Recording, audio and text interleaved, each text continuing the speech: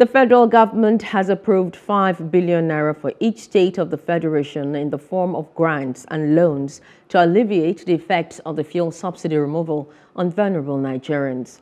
This is apart from the ongoing distribution of 5 trucks of grains, fertilizers and other food items as part of immediate palliative measures to each state in the country. Governor of Borno State, Babagana Zulum, stated this as part of the issues raised and agreed upon during the National Economic Council meeting presided over by Vice President Kashim Shettima. In order to cushion the effect of the subsidy removal, the federal government of Nigeria has released 5 trucks of rice to each state last week. Furthermore, in order to cushion the effect of food shortages across the country, the federal government has approved the sum of 5 billion naira to be given to each state for the procurement of 100,000 bags of rice, 100,000 bags of rice, 40,000 bags of maize, and fertilizers.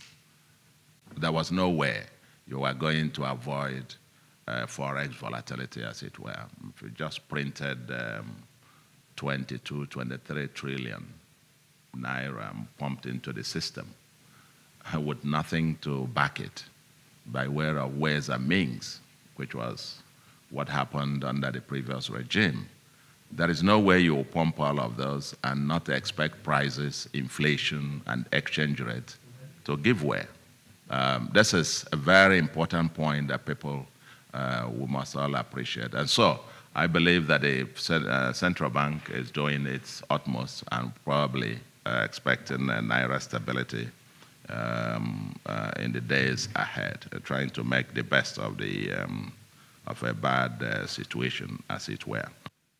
The country's investments to GDP ratio, the crude oil exports and refined petroleum products have dominated Nigeria's trade structure. And also the position of the naira against major trading currencies deteriorated.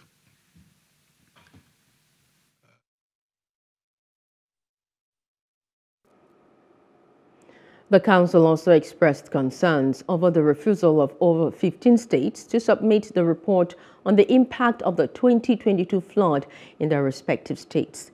Kogi State Governor Yahaya Bello hinted that the federal government will soon release funds to states affected by floods, while the NEC Secretariat would embark on an on-the-spot visit to the communities.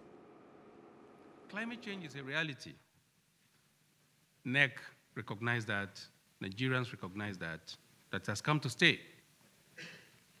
What are states doing to mitigate against the effect? Every state is affected. And let me tell you, before any palliative or before any assistance comes from any donor agency or federal government, every state makes effort to ensure that we take the peoples off harm's way. No state governor will not have the interest of his people at heart. So, yes, there are some states that have not submitted, quite what is desired. Hello, hope you enjoyed the news. Please do subscribe to our YouTube channel and don't forget to hit the notification button so you get notified about fresh news updates.